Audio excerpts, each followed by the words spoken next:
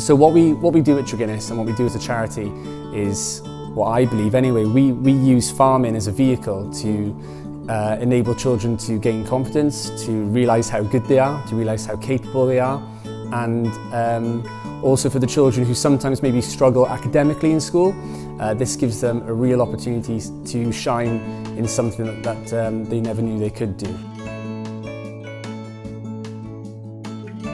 I found that the farm has really improved their behaviour in quite a few ways. So the experiences that they've had have really improved their confidence.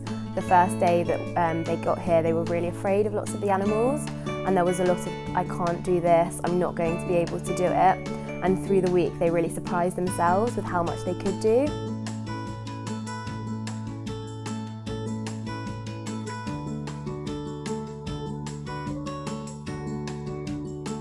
Okay, so what we're hoping to do is turn this old building into a base for when we have all our vegetables processed and washed.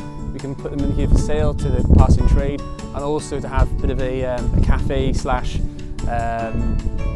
you know, a cup of tea, hot chocolate, jack potato for all the walkers that come through here. Producing Building Better Communities campaign is going to help us enormously. First of all, it's exciting.